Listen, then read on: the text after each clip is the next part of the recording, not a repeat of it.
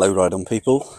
Now this is a Triumph motorcycle, and Triumph motorcycles are made by those lovely people in Hinckley in Leicestershire in England, and it was a privilege and a pleasure of mine to briefly meet Nick Bloor, the CEO of Triumph, a couple of weeks ago. For those that don't know, the Triumph brand has been around about 100 years or so, and back in the kind of late 80s, I guess, John Bloor, who owned Bloor Construction and was heavily involved in kind of building houses, and still is actually to this day, he bought the rights to the Triumph name, and he resurrected the Triumph brand. And his son Nick went to work for Triumph when he'd finished his education. Nick actually did an engineering degree in Loughborough, and then attended London Business School and also the Harvard Business School, and began work doing some procurement work, and became export manager at Triumph, and is now the CEO. So he is the main man, and it was nice to meet him. I didn't video it, and I don't want to discuss everything that we discussed. And my time with him was very brief, 10 minutes or so, something like that. But I just wanted to say that it was thoroughly nice to meet Nick. He's an incredibly humble and down-to-earth guy. I think what Triumph are doing with their bikes at the moment speaks for itself, and it's definitely in safe hands under him.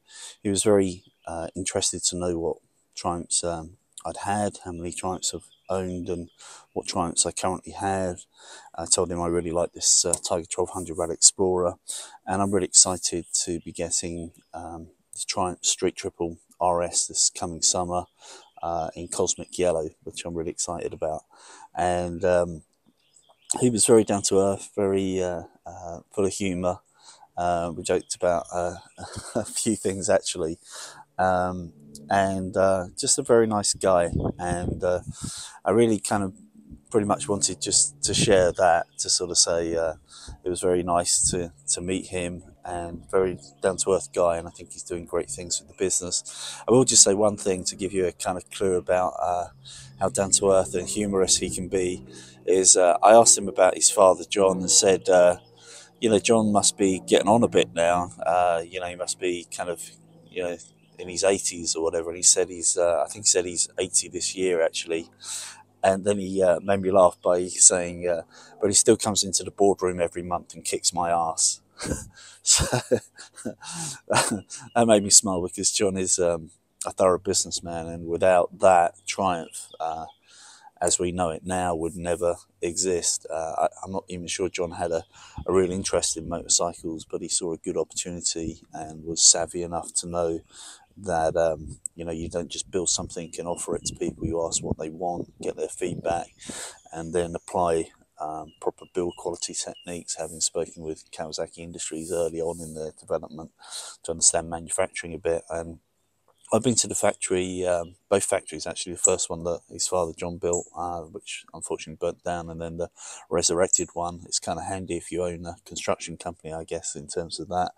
And I haven't been there for a long time now, but it's I was blown away last time I was there in terms of the care and the quality control and their production techniques. And they continue to go from strength to strength, which is why I guess I'm kind of like a brand ambassador at the moment, in terms of I'm going to be all in on Triumph this year with my Tiger Rally Explorer 1200. I'll be doing some mini tours, and there'll be some more videos on this coming out.